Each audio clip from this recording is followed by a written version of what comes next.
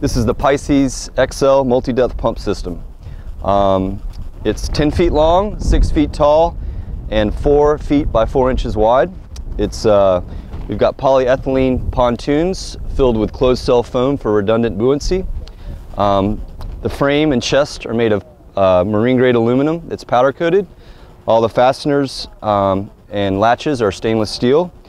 We've got 2 attachment points, one on the bow and one on the stern for towing, as well as single and dual point moorings. The unit's power system consists of 2 30-watt solar panels and 4 10-watt solar panels for a total of 100 watts worth of solar charging. We've got a MET station for wind speed, wind direction, relative humidity, temperature, and barometric pressure. It's ultrasonic, solid state. We've got a nav beacon, amber flashing every 1 second.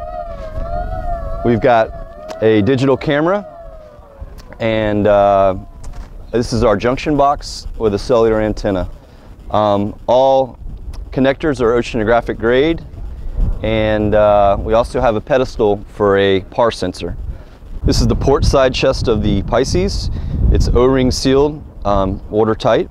In the first box, we've got the data logger that serves for the instrumentation recording and logic. We've got a IP addressable cell phone modem that transmits the data over the cellular network back to your PC. We've got a 27 amp hour dry cell battery on both the port side and the starboard side chest.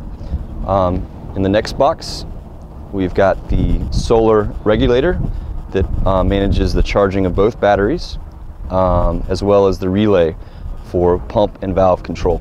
And next we'll go over the starboard chest. Inside the starboard chest we have the peristaltic pump.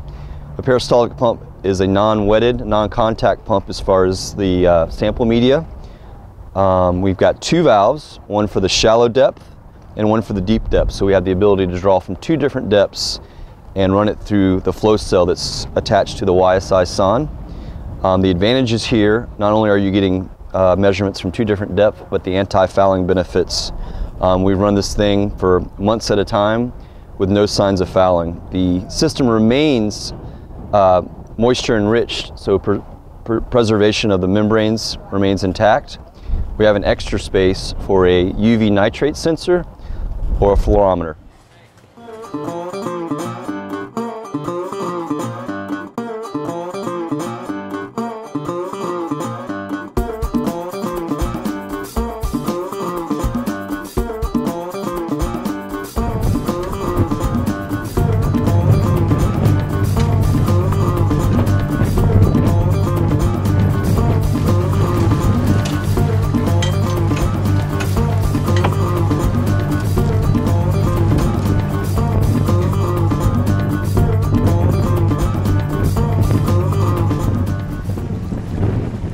One big advantage of the Pisces, again, is it's towable.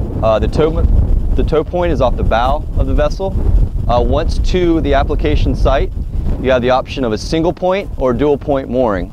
The single point would be deployed off the bow. You have the yacht braid line, stainless chain, and a fluke style anchor.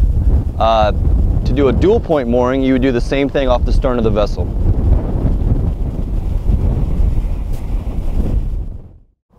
Okay, once you have the Pisces securely moored, you can pull up your vessel alongside the Pisces.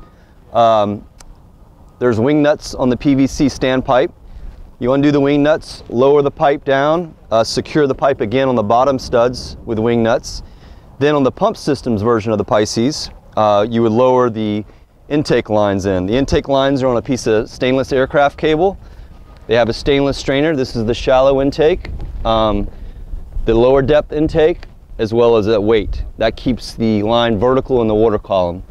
If you're not using the pump system, you would just simply take the YSI sonde and lower it into the PVC pipe.